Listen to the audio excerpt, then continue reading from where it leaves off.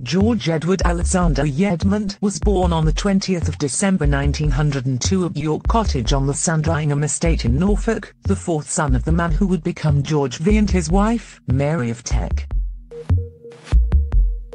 Unlike his brothers Edward, known as Prince of Wales and Duke of Windsor, Albert, later George VI, and Henry or Harry,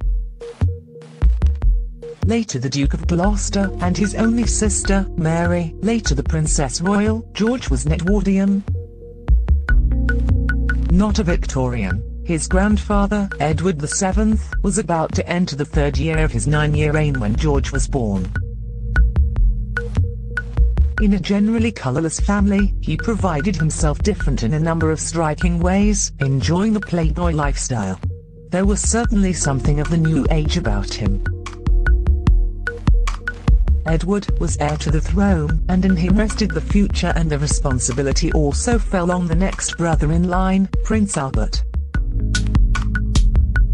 In The War of the Windsors, royal authors Lynn Pickant, Clyde Prince and Stephen Pryor reveal how Prince Henry and Prince George were almost not considered for any major role in the royal family.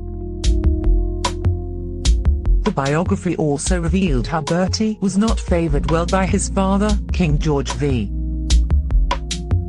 The book, published in 2002, explains that after the armistice and the unease of the first months of peace, Lord Stamford Hame's plans for the democratisation of the royal family could be properly implemented. The book suggests, however, Prince Albert, Bertie, was unsuitable for public life, being afflicted with a stammer that caused naturally long pauses as he fought to spit out his words, which, according to the book, he grew increasingly humiliated and frustrated as they stuck in his throat. Edward's two younger brothers, Henry and George, were not really considered for major royal roles immediately after the First World War because of their age.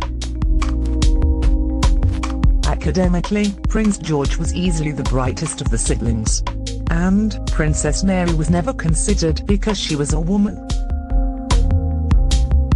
After private tutoring and prep school, at 13 years old, like Edward and Albert, he was sent to Naval College in preparation for a career in the Royal Navy. Later, the King and Queen realized that their son George was surprisingly bright. They considered him to be by far the most intelligent of the Windsor brood. Henry, however, was a different matter, considered to be unrelentingly dim. They then began to hand over some of the royal duties to him. According to the author, he was like an aristocratic airhead straight from the pages of a P.G. Wodehouse novel.